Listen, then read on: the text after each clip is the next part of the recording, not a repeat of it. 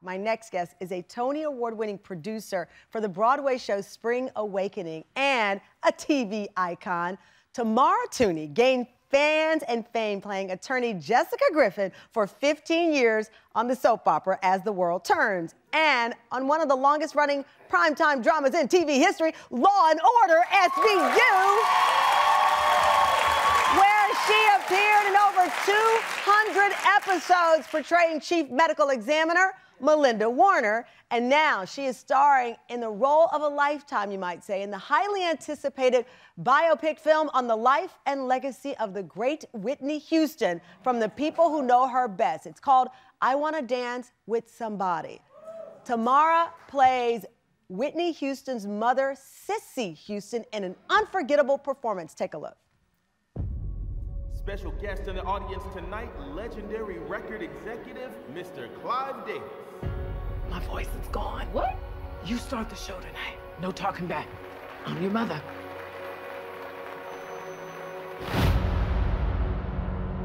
There's a boy I know. He's the one I dream of. What's your name again? Whitney Elizabeth Houston. Wake up! It's on. It's on. Listen. How will I know if he really loves me? My dream. Sing what I want to sing. Be how I want to be. I say a prayer with every heartbeat. Reach as big an audience as I can.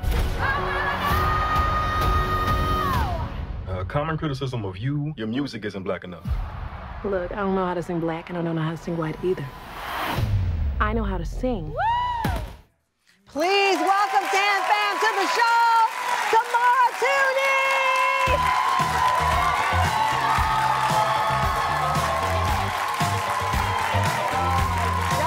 Look at you! Welcome, welcome! Oh, wow!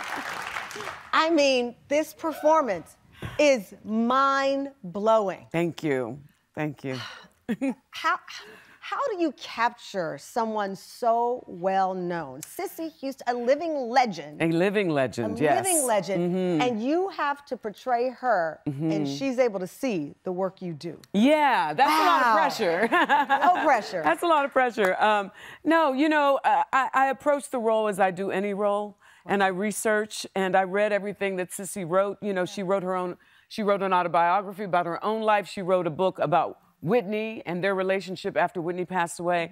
And I looked at every interview that I saw, and I just wanted to, you know, understand and get a sense of, you know, who Cissy was and what her relationship was with her daughter, you know, beyond what we just saw on the surface. So, you know, I was thinking about it because Dionne Warwick has been on the show many times, of course, and Aretha Franklin became truly a godmother to me. And Cissy Houston, I met briefly. These women are cut from a different cloth.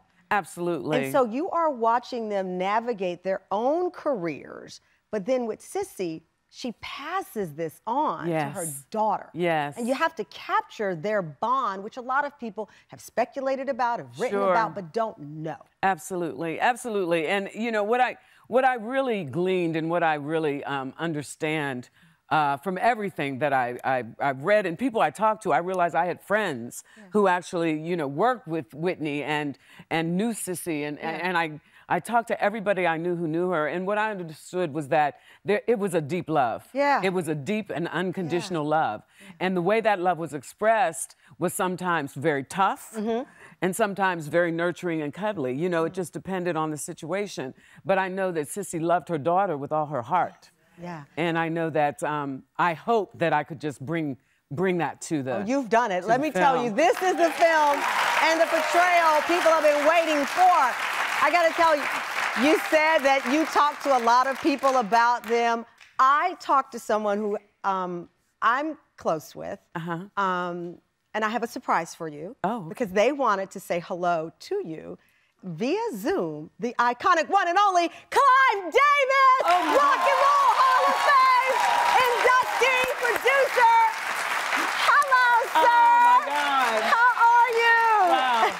I am well, and I'm really here to tell Tamara, you did capture Cissy. I was there when Whitney was 19, and Cissy and John brought her to me, and I was there through the whole relationship, and you captured Cissy. You really did. So it's a wonderful performance. Wow. You know what? I called Clive and I said, we have Tamara on. Stanley Tucci plays Clive in the film. Yeah. Phenomenal, award-winning performance. And so, Clive, it's hard to believe 10 years since the world lost Whitney, and you lost a part of your heart. Yes. This film, what do you want people to get from this project that you're behind? Two major things. One, I wanted the film to capture and to answer every question that all of you have had out there about Whitney that you don't know, whether it's her sexuality, whether it's the impact of drugs, whether how she and I approached the recording process, who picked the songs, how indeed was it recorded.